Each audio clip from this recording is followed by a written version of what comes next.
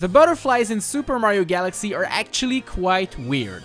Located throughout many galaxies, well, the butterflies just fly around and mind their own business. If you go close to them, they will fly around your head. And if you decide not to touch your controller for a while and let Mario go to sleep, well, they might even land on your head. The thing is, after they do, if you stand up and just move away, well, any butterfly that isn't green will actually follow Mario, touch him, and transform into a green butterfly.